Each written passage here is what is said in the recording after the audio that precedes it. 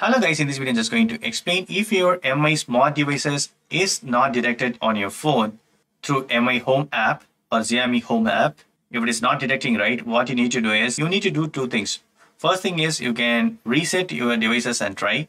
Otherwise, if at all the devices is not found, right, you need to change the region.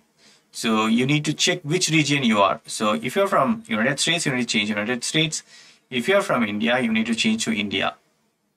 And these smart devices, right, will not connect to 5G. So you need to connect to 2G Wi-Fi.